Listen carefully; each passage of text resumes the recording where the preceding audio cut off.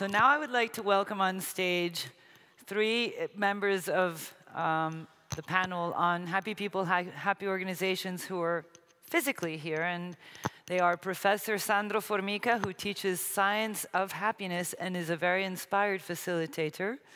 Sandro, welcome. Pick a chair.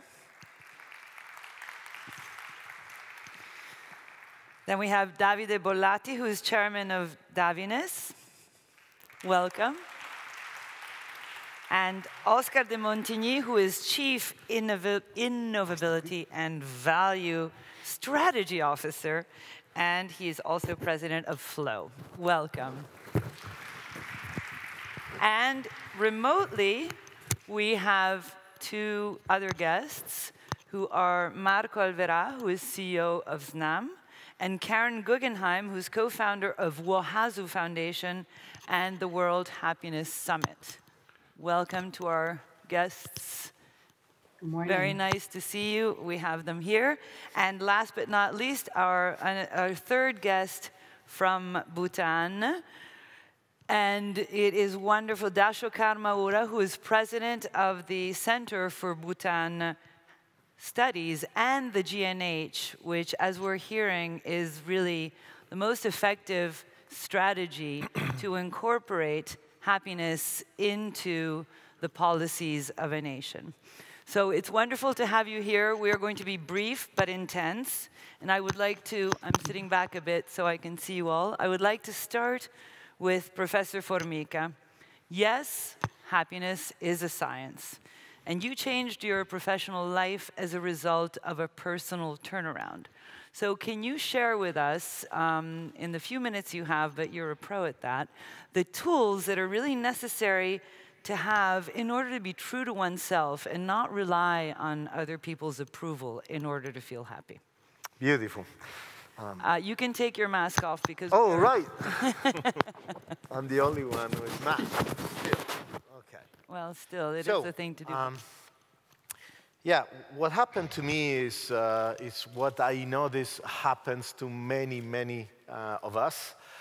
We live a life without being fully self-aware. And when I realized, and it would take too long to explain why, but when I realized that I was not living my life at all, because what I was doing is trying to be approved by my mother the same way she did with my father, I really started with a tabula rasa. Means I had everything had to be reconstructed in a way.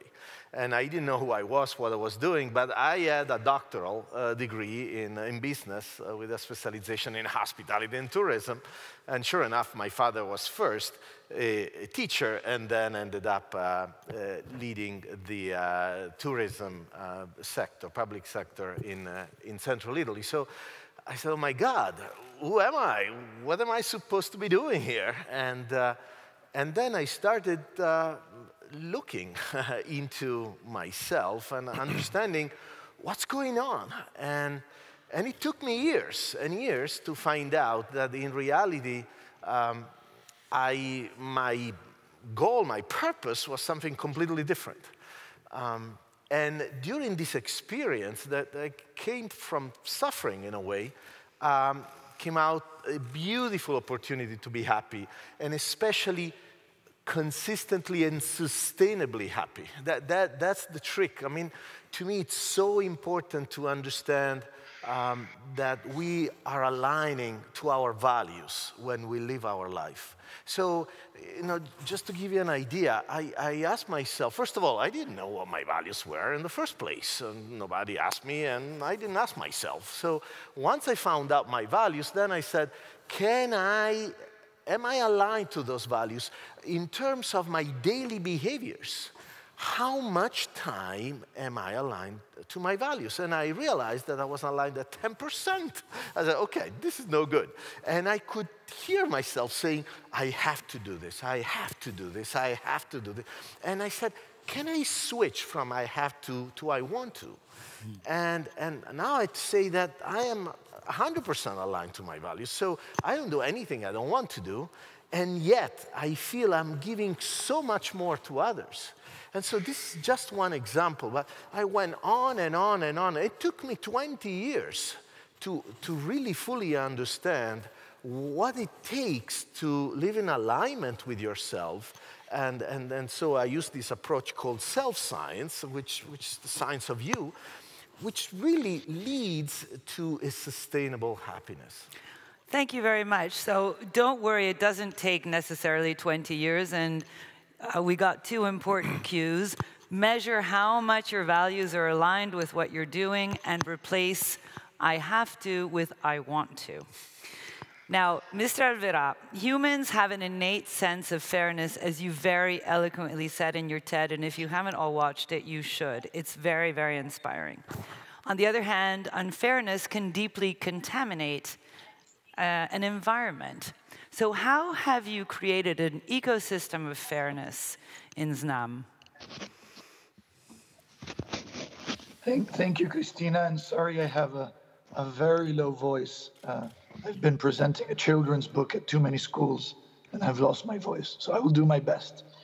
When I discovered, talking to a friend who's a neuroscientist, that all humans are born with a very strong sense of fairness. And as you said, when we perceive unfairness, we go on the defensive. We stop being creative. We stop working well in teams. That's when I realized I had to transfer this into the business community, which doesn't really think in terms of working with the heart.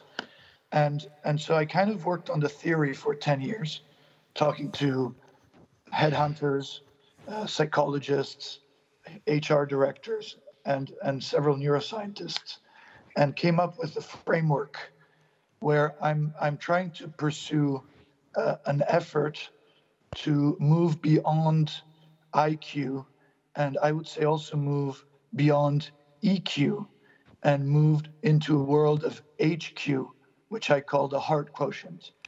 And this is for very effective business reasons. Now with the ESG movement, it will also help a lot to achieve greater ESG scores. But let's put ESG to the side. If a team is working in a sense of fairness, it can really perform way and above better than a team that is working to chase a bonus or an economic incentive. And so what we did in Snam, and what I'm doing every day in my job, is to work in 3 dimensions. One is really the people, put the people at the center of the organization, put the heart quotient in every people decision, whether it's recruitment, whether it's promotion, whether it's leadership in a project. The second area is to work around processes. You need the processes to be radically transparent. Unfairness hides itself wherever there's a lack of transparency in the allocation of resources. And then, as Professor Formica was saying, we work on values and on purpose. We kind of did what he did over a 20-year period and a 4-year period. We did our own corporate self-science, and we used the model of Aristotle, which I find very effective. Aristotle used to say that for an individual where his unique strengths overlap with the needs of the world, in that intersection lies his sense of purpose. And when an individual finds his purpose, as we just heard so eloquently, we are much happier and we achieve a sustainable happiness. So what we did with Snam, we said, what are we good at? We're good at doing several things, of building infrastructure, working on big projects, working on international, global projects. What does the world need? The world needs cleaner energy. The world needs companies with empathy, companies who give back. The world needs discovery of new types of energies to make sure we can provide energy to those who don't have it, and we can do so in a totally renewable way. And so we drew an intersection point, and we defined our purpose as energy to inspire the world, which means, of course, physical energy, but also means emotional energy. And I must say that as we've done so, we went from being kind of an engineering-based infrastructure company to being a sought-after place to work. And the happiest moment in my professional career is when Forbes nominated us in the top 150 best companies to work at globally, and the second best company to work at in Italy. Sorry for my voice. I'll stop here. That is very, yeah. I hope you can hear me. Thank you for making such an effort. And again, proof of working from deep within outwards. Impressive that this happens in a company like yours. And thank you very much. Now, Mr. Karmaura, according to your surveys in Bhutan, material wealth does not often rhyme with happiness. And could you give us insight on this, and also share with us, unfortunately briefly, but I'm sure it'll be very meaningful, how you think that GNH could possibly be introduced in larger, more industrialized countries? Thank you very much. Can you hear me? Yes. Can you hear me? Yes, yes, we can. Thank you. Thank you. I'd like to begin by saying that materialism or belief in material wealth has two criteria. One is that success is judged in terms of how much you possess materially or money-wise, whether you are organization, individuals, or companies. And the second part is that the happiness is believed to be a sort of increasing function also of material wealth. So these two are important definitional criteria.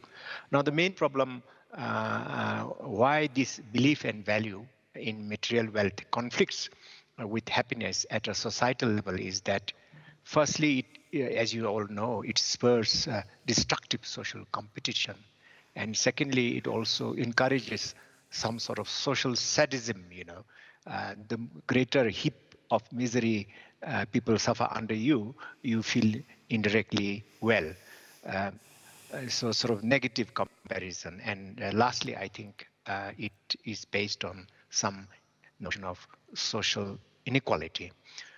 What is the evidence from Bhutanese GNH survey about this ambivalent relationship? If you believe that happiness can be summed up or measured by subjective well-being scores, there is some doubt whether we can really measure happiness through this construct. But if you temporarily believe about that, Bhutanese data show that income and assets do not determine happiness in an overwhelming way. They are not the most significant explanatory factors. Correlation between income and happiness is only 15%. And in an overall equation, that's a regression, income can only explain about 3% of variability in happiness scores. So that is very weak, actually. So there is no overwhelming power of income and asset to explain happiness in Bhutan. What are the other important, very important factors in the Bhutanese case is a prevalence and practice of positive emotions like generosity, compassion, calmness, being endowed with good health and education as you would expect, and of course being always young in mind and body. But also very important factors in explaining happiness is not being widowed or separated. These have very big influence on individual happiness in this country. What we also know from the happiness scores or subjective well-being scores in Bhutan, a distribution of that is that amongst monks and nuns who do not have a very high income at all, their happiness score is very high. So that is my first part of answer on the relationship between happiness and income. Let me move on to answer your question about the desirability of surveys, GNH type survey in industrial countries in the West. I should say that the main difference between industrial West or industrial East, wherever industrialization is dominant, the main features are the increasing role of machines and technology in the lives of workers. In fact, the distinction is getting more and more blurred. Increasing pressure on individuals' time that compromises their social relationship. Increasing distance from nature and organic systems. Synthetics, inorganic things are increasingly entering commodity system. Increasing threat to mental life because of so many factors. And lastly, increasing disruption to cohesive social networks in industrial societies. Now, there has been, because of this, in parallel, concerns and interest in promoting holistic measures on quality of life and well-being. And there are better designed surveys being initiated in most industrialized societies. My main point is that if a comparatively poor, income-poor country like Bhutan can carry out comprehensive surveys that inquires into all aspects and all dimensions of human life centered on happiness and well-being, much larger industrialized wealthy countries certainly can and should do. I'd like to end by my last words that we can and we should gradually overcome the, what should I say, colonialism and imperialism of GDP accounts, which is purported to be mirror of our happiness. We have to overcome that. The GDP account, however, is supported by a huge and powerful community of organizations, economists, governments, etc. I'm very happy that this discussion, Regeneration 2030, is taking place in the context of our march towards better framework for well-being and sustainability. Thank you. Thank you very much. Thank you. So, yes, we can, right? That is our call word. If it can happen in your country, it can happen everywhere. Now, Mr. Bollati, you have hands-on experience in all areas of your company, and you were educated both in Europe and in the United States. So you really do have a large global perspective. What are the biggest opportunities and challenges that you find in integrating sustainable practices in your company, and in particular, the GNH tools that are also developed for business? Sustainability is a big word. Now is very much in fashion. What we have learned as a B Corp is that everything has to be measured. We already saw this morning, we already heard so many speakers talking about indicators, and in a company it's important to measure all the efforts that you make. Being a B Corp since 2016 gave us that culture of measuring sustainability, and now we are able to, thanks to this culture, we are able to put together our own bespoke sustainability strategy and do it in a honest way, not on a la carte way, but approaching the real issues of our impact in our company. And going towards a positive impact of our organization, inspired more and more by regeneration. Regeneration is a mean to get to sustainability. How you become sustainable? Well, through regenerating practices, through a revision of all the life cycle of your products. So that is the opportunity is really to change what the measurements to what really matters, and working towards that journey. The journey is a never-ending journey, and that is, I think that's a great opportunity. When it comes to challenges, we already heard today that it's about systemic change. So challenges are how you are still performing in the market, how you are still pleasing consumers. It's a big effort in educating consumers. Consumers now are changing the way of thinking. They are changing the way they make their choices. So that the struggle sometimes is really to be able to find that harmony, that balancing act of sustainability and performance and pleasing the consumer that is changing on a daily basis, that thinking process. When it comes to G&H, I'm very pleased that we're discussing G&H these days, because I went to Bhutan a few times, and I was really impressed and really admired by this small country that is between India and China, so very influential, that has done so much when it comes to politics, on environment, on social politics, and also an economical one. I think the important lesson from the Bhutanese experience is that we have to look at things in a multidisciplinary way, in a multidimensional way, and happiness is a multidimensional fact.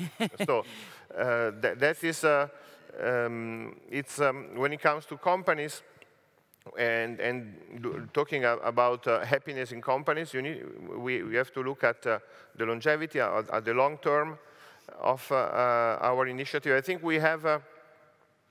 We are a finite, as a human race, we are finite, but we bring something infinite with us, maybe through our genetic code. And so we have that perspective that is value-driven, purpose-driven. Since 15 years, we have done our work on our values and our ethics, and so we have the higher purpose of being not the best company in the world, but to be maybe the best company for the world. And that is, I think, is giving a lot of happiness to our intentions. So. Thank you very much.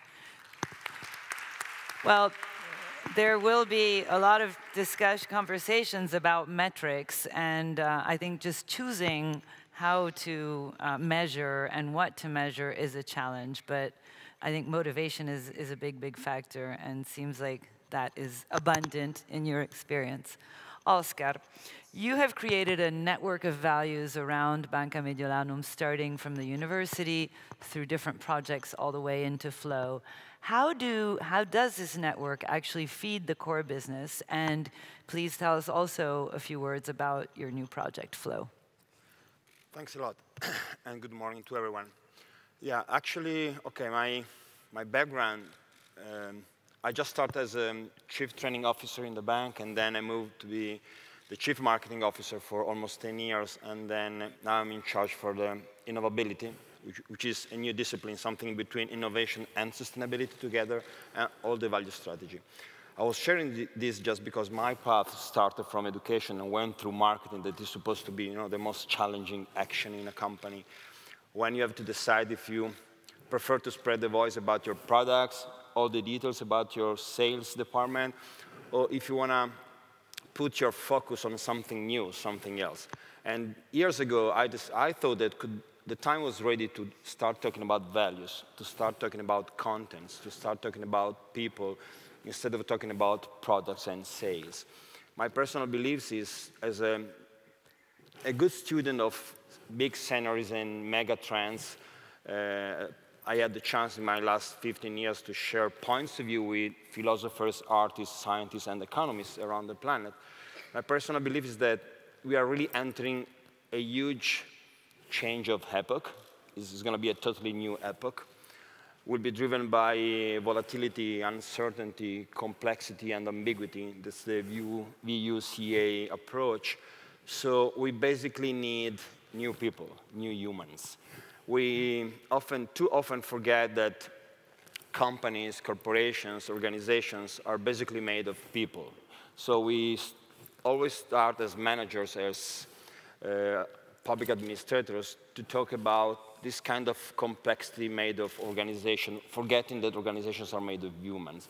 So if we do not start from ourselves, from the self itself, it's not going to work. So the time is ready for companies to lead the change. Very well connected to public administrators, and the changes to be led by a change of mind, a change of heart, and a change of actions. So it's time for brand activism. The companies has to take the decision to stay on one side or on the other side. There is no time left to stay somewhere in between just to make some money. We've been talking a lot about KPIs, metrics to measure happiness, which is fine. I don't know if we will find the solution. I'm sure that we will not find the solution on time, okay? And then, so whoever leads the company has to decide if they want to pursue happiness based on the fact that happiness will bring results. Otherwise, ask yourself how you feel when you're unhappy, okay? Most of the time I've been asked, so how much money we will make if we will go through this path, education, values, instead of sales or whatever else? And the answer has always been the same. Try to think how much money you will not make if you will not go through that path. So the time is for, I like this think approach. Whatever we will do, we should think if what we will be doing will be true, T, helpful, H, inspiring, I, necessary, N, but basically kind. So it's time for kindness, you know? And when you approach a market as a company, like mine, for example, a bank, a financial company, it's so nice and even cool and funny to see how people is not expecting you to be faced in the field of happiness, gratefulness, kindness, like if these topics shouldn't be part of the business, you know? And that's not the time anymore. So I'm so excited to enter this new epoch. And to finish, as a financial company, we launched this project months ago after we launched the project of the university itself, which is Flowe, you were asking me about. It's a new bank. I'm the president and the founder of this bank. It's a totally new approach. Our KPIs are the number of trees that we planted, the quantity of oxygen we refueled the atmosphere, the number of whales we saved, or turtles, or of how many educational processes we offer for free to the next generation in order to be more aware of themselves, more ready for the new jobs, more capable to face the failures, how to behave with your way to nourish yourself, to behave in society. So education, again, is going to be one of the next borders to cross. So as a company, it's not anymore a matter of corporate social responsibility, because as a company, you must be responsible. That's not the topic. It's a new matter of sustainability and probably regeneration, which is, again, something more. And the main thing to regenerate, the main topic is human, you know, ourselves. Absolutely. Thank you. Very inspiring. Karen, I can't believe I left the only woman on the panel last, but it was kind of last of this round. Hopefully we'll have time for the second. Thank you so much, and so sorry you're not here physically. Now, going back to, in a circular way, because we like to be circular, to what Professor Formica was saying is really the pursuit of happiness does often stem from embracing one's vulnerability. And you are so effective at that I watched you speak in many different circumstances, and you just really dig deep into that well that we all have. Now, vulnerability is the portal to empathy, which in turn is a portal to collaboration. So please tell us how you see this web, because amongst your many projects, it sounds like it's kind of a common thread is to see this web of happiness after this journey or during this journey grow in the world. Do you think we really can have a community, a global community of people who are working at this level and who are connected? Good morning, everyone, and I'm really excited to be part of this new epoch that Oscar was just talking about. Yes, for me, my catalyst to happiness was vulnerability. So through pain and suffering, I was able to kind of wake up and grow through post-traumatic growth, and really tap in to this amazing superpower, which is vulnerability, right? And I believe that when we are able to really be truly human and fully ourselves, as Sandro was sharing in the beginning, it's really when we can optimize all our strength and even be aware of the strengths that we have, right? And through the work that we do at the World Happiness Summit, we want to bring the science alive, so to feel the science. So why do you want to be happy, right? It feels good. It feels good to be happy, but there's also scientific evidence why it's a pursuit worth following. It's a process that we should engage in because it optimizes mental health, emotional health, relationships. As we heard here on the panel, it optimizes results, business results. So really, it's a good thing to do, just on principle, and the evidence is there now. The science shows us from economics, positive psychology, endless, right? And I believe that during this time of real disruption, right, we went from one channel and just immediately had to kind of jump tracks to something completely different. So we have a huge opportunity. People are talking about silver linings, right? And it's truly amazing to see what is possible if we learn. We talked about the importance of teaching. We have to teach around happiness. We have to have a language around happiness and sustainability, right? What does it mean? We definitely have a language around negativity, unhappiness, and illness. It's remarkable to me that we don't need to really spend much time explaining around that, and we understand that anxiety and depression are very real concepts. But when we talk about happiness, it's almost like we are talking about Santa Claus, right? And it's valid. It's timely. We need to show the practical tools to people, to children, to individuals. We have to make the case for happiness and the business case for it. And I believe it's very important that it has to come, it's a grassroots approach. So you are responsible for your own happiness, absolutely, and it's subjective and so forth. But I love being part of this conversation because we need to have a systemic approach. So we have to go top down as well. So we have to start rewarding a different type of behavior, right? So we need to reward kindness. We need to reward vulnerability, create circumstances where this can be something that people can feel safe in engaging in.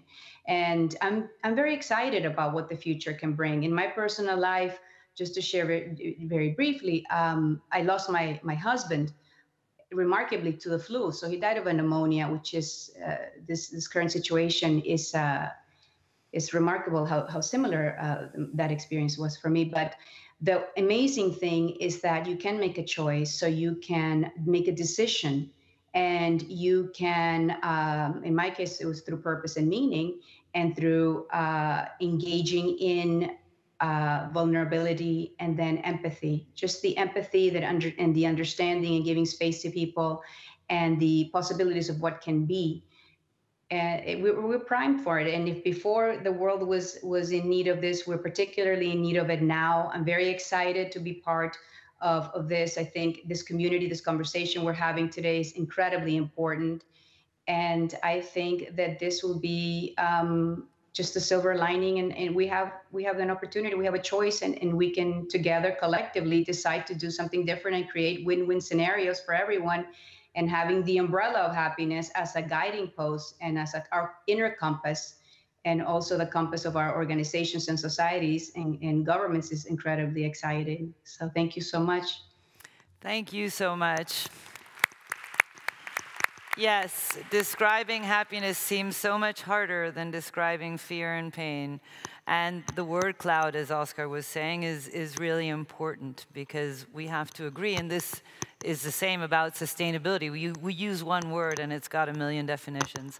I could go on forever asking you questions, and I thought that it would be nice if you each asked each other a question, but I'm getting signs of wrapping it up. So why don't we see if any of you have a burning question for one another. I'm afraid we can't do the full round, but I would like to remind us, you, and everyone else who's connected that there is a chat in the app, and it would be wonderful to continue the flow of the conversation. I certainly will do so with you, because this is something that I feel deeply, very deeply about, and I think you gave very different and synergic perspectives. But time for maybe one or two burning questions on your behalf. Who dare go first? Maybe you should, Karen, being the only woman on the panel. Oh my. Well, I'd love to know more about the corporate manifesto at Davines. That would be interesting to see how we can start encouraging companies to follow this guide. Fantastic. In Davines, we want to offer a better life through beauty, ethics, and sustainability. So these are our three keywords. Beauty, because we are in the beauty industry. Ethics, because I think is the base of what we do, and sustainability is the journey. Fantastic. There you go. We do speak more and more in acronyms, but it's important to be concise. It's nice to see you back. You were here with us, but to see you back on the screen to Mr. Alverà. I don't know, maybe I might be going over time. I should not be doing that, but maybe one last burning question, and then we'll wrap it up, if there is one. You're shy. Don't be shy. I think the topic is so broad that to confine it to one question, I think everything I've heard from the academic world, from Bhutan, where I've been several times, I mean, the time is now, it's all converging. I'm also on the board of S&P, the rating agency. ESG is going to drive such a profound change in the world of finance, in the world of business. And we did some work with Jan. The whole S question is really unaddressed. And people are trying to work out metrics for the S. People will need to have metrics for the S. And if you just ask a very simple question, how are you? You just get magical responses. And so we're in favor of just keeping it real simple. We want to launch the World Wellbeing Movement, WWM, to do what the WWF does for the environment, for well-being. And you can boil all this down to one question. And that question should be asked everywhere, in every country, in every company, in every public office, in every hospital.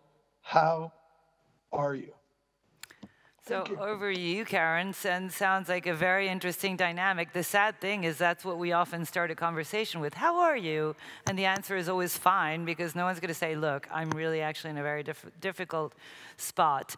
But going back to the very inspiring Bhutanese experiences, good results come when you're happy and not the other way around. So let's all really nourish, by embracing our vulnerability and our challenges, our journey to happiness. Thank you very, very much to you all. It's been wonderful to hear all your perspectives.